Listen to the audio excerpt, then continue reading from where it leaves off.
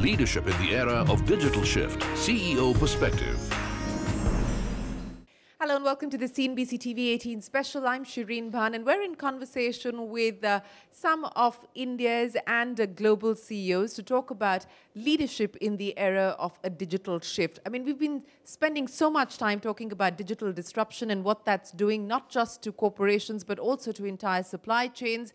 And from not just an operational efficiency point of view, but also how technology is going to be driving choices that CEOs make in the future. To discuss the road ahead, we've got with us, as I pointed out, a great set of panelists here. Chuck Robbins, thanks very much. Welcome back to India and good to have you back on CNBCTV18. Rashesh Shah of Edelweiss. Rashesh, thanks very much. KK Maheshwari, thanks very much for joining us here. Vikram Limai and CP Gurnani, always a pleasure. Chuck, let me start by asking you, and I'll get my first question in because we've seen a historic mandate for the Modi government. Cisco's been a long-time investor and a committed investor in India. Your aspiration for India when we last spoke was Cisco's global revenues being driven by India, and the target is between 5 to 10% in the next few years. Where do things currently stand? And on the back of what you're seeing in India, what does the future look like?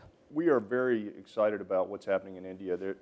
It's rare that you get a combination of great leadership, consistent leadership, all of the elections that we just saw, huge growth opportunity, democracy, and the belief in the power of technology and how important technology is to everything that India is trying to accomplish in the future. And so we believe that this is perhaps the most critical market for us on a global basis right now. Outside of obviously the U.S. is always going to be important. But as far as secondary markets, this is our largest employment base outside the United States. It's the place where we've made the most investments. And we believe that based on the execution of our teams over the last few years, we continue to see very solid growth. And I think we'll see it for the foreseeable future. You know, speaking of growth, and I was just looking at the IDC data, across the segments that you operate in India, it's been a strong growth for Cisco. And you continue to be in a leadership position, whether it's the routers market and in the networking space in general. Now, given the fact that 5G is going to be the big bet, and that is what the government is also hoping on, and now you have a new government in place, so perhaps the auctions will get underway. What does that opportunity look like particularly? Well, I think what the most important thing is when we look at this inclusive digital growth that we're trying to drive here and around the world, it's important to get access and connectivity at high speeds to every citizen in the country. And some of that work has begun with the providers that exist here today already.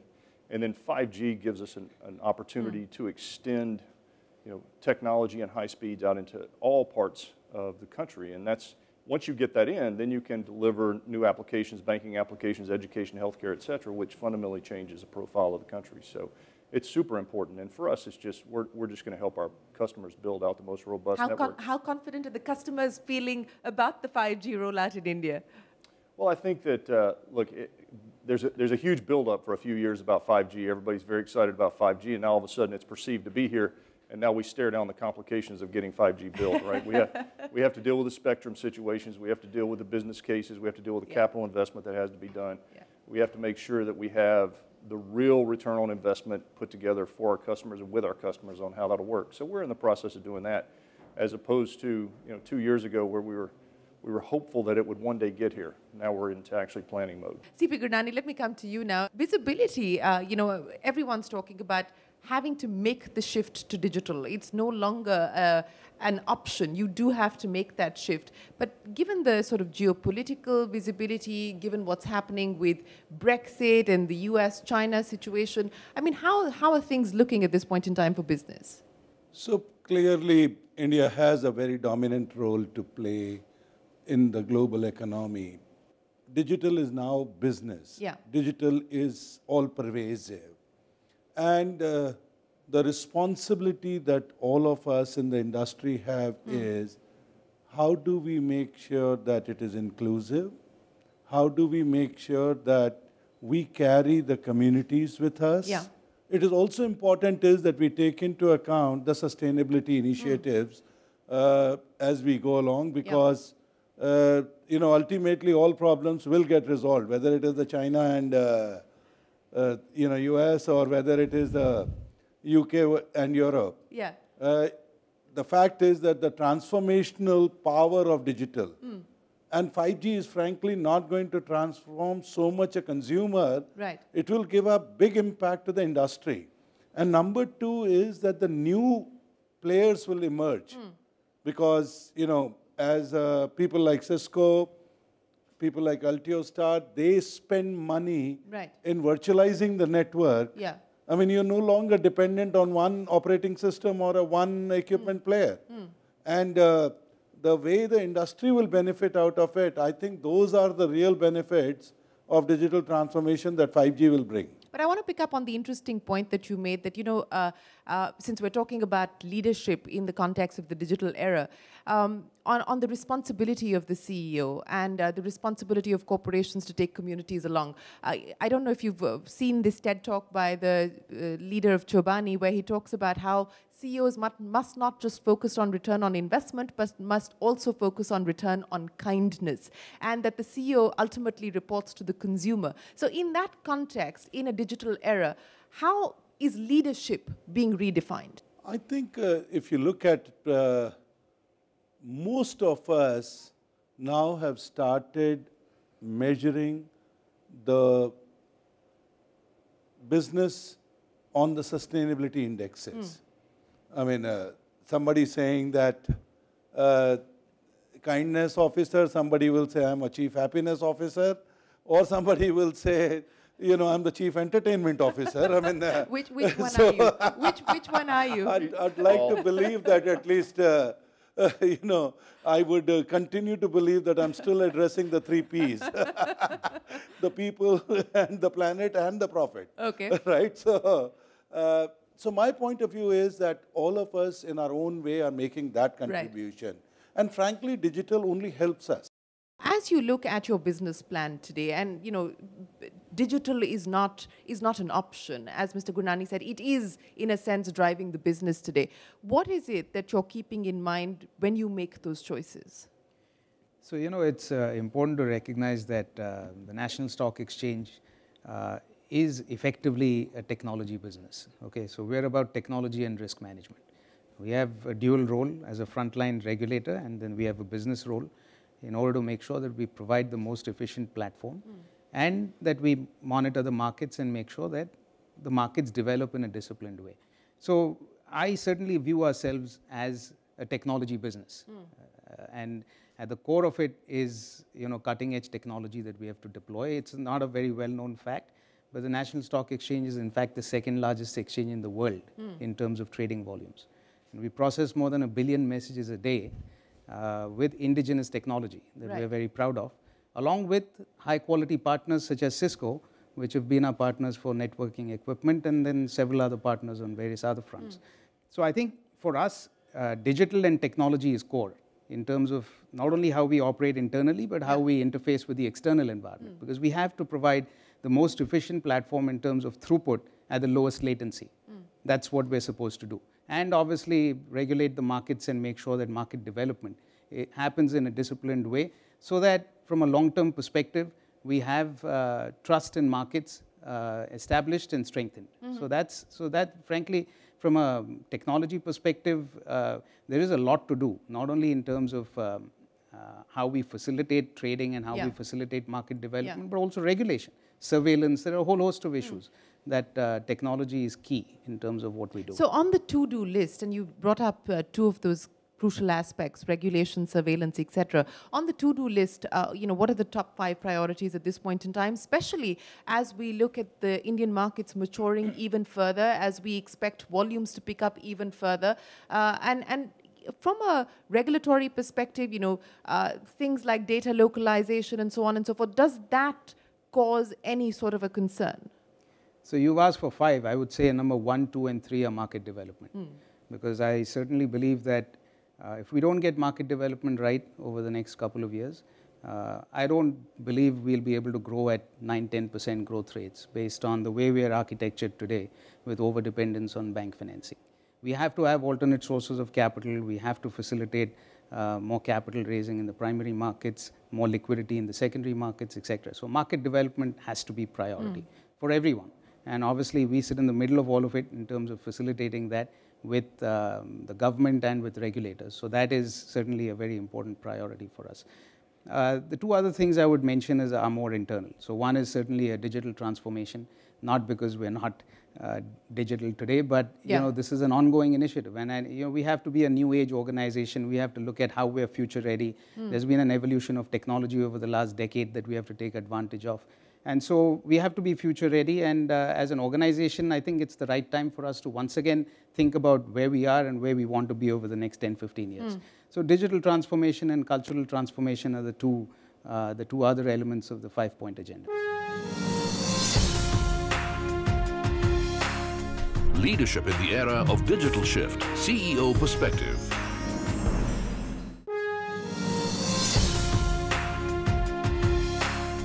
Leadership in the era of digital shift. CEO perspective.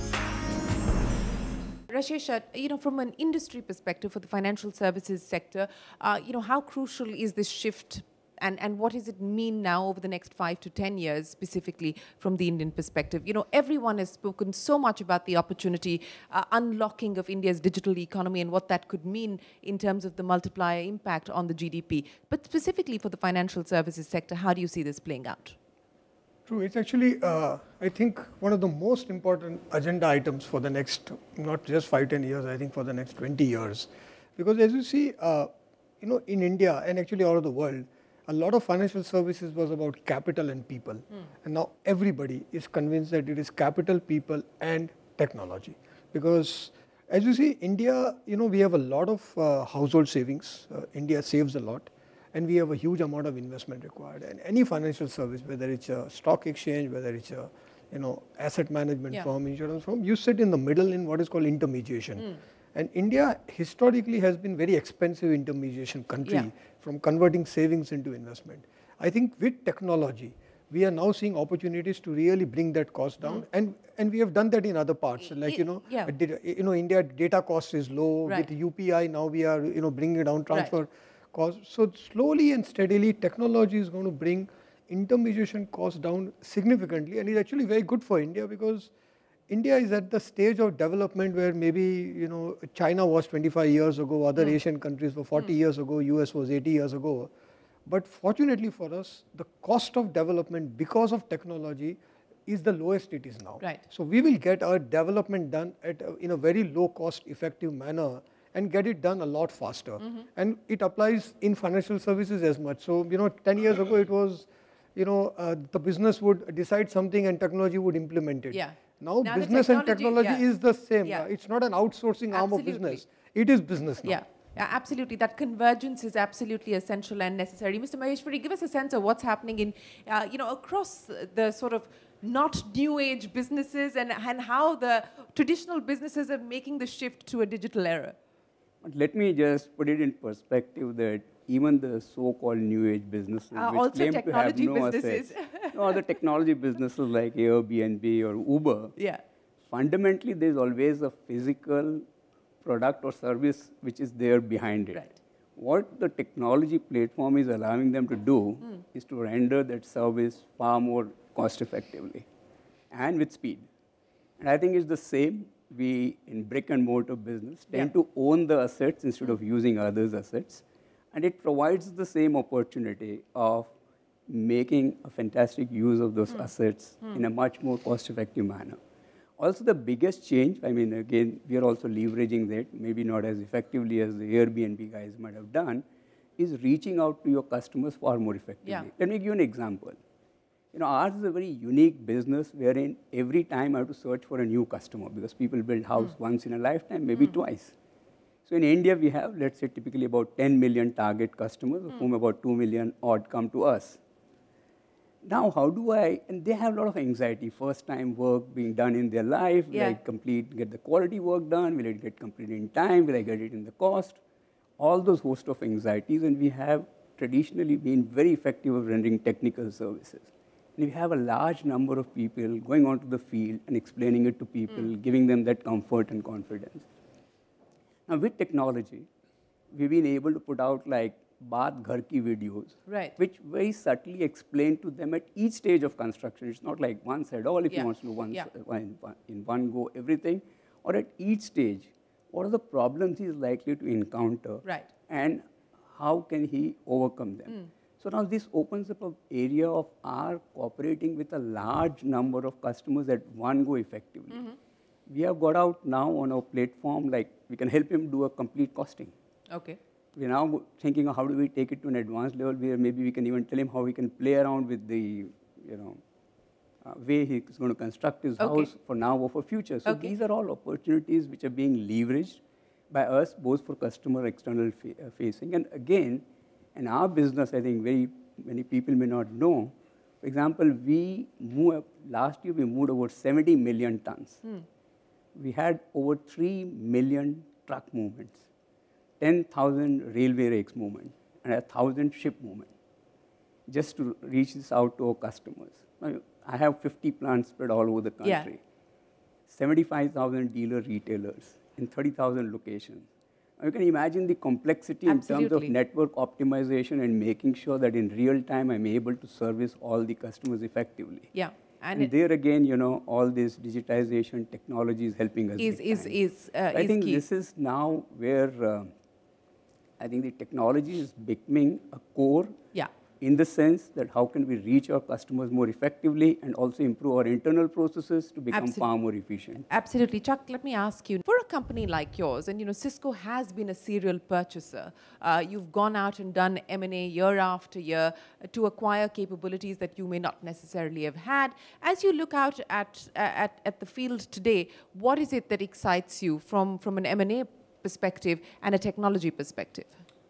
Yeah, I think that first of all, our teams have done an incredible job over the last few years of really increasing an innovation cycle inside the company. If you look at our growth last quarter, we grew 6%, and it was 40 basis points came from acquisitions. The rest was organic, new innovation that our teams built, which I'm really proud of.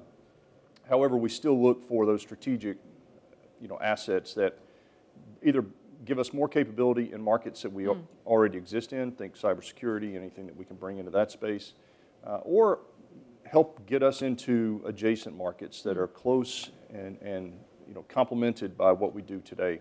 So App Dynamics that we bought a couple of years ago was a great example of that.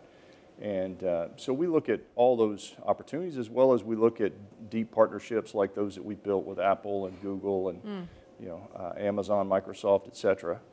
So do you believe that deepening these collaborations is going to be an imperative aspect that CEOs will have to focus on for the future?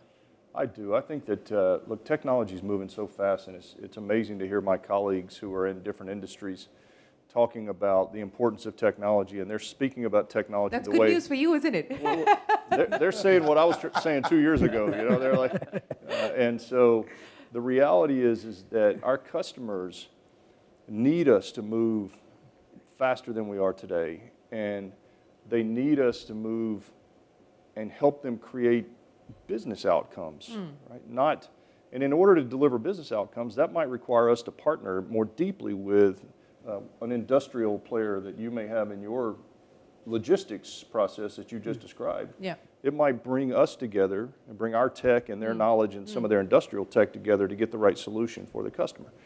And so I think these partnerships are going to be essential. I think any one tech company who thinks they can deliver everything to the customer is going to fail. It's just it's not feasible in today's world. It's moving too fast. So let me start by getting wrap-up comments, and I'll ask you, Mr. Gurnani, to kick things off. So the job of a CEO as we make this shift into the digital, truly digital era in a line. People, people, people. I mean, as long as you can focus on people, I mean, I know there is an answer. Vikram Limai, what are you going to summarize that as? Trust, trust, trust. And the reason I say that, and this is a broader point, not only in terms of what we ought to be doing and what we focus on as an organization, but I think in the broader environment. I think there needs to be greater trust and more collaboration all around.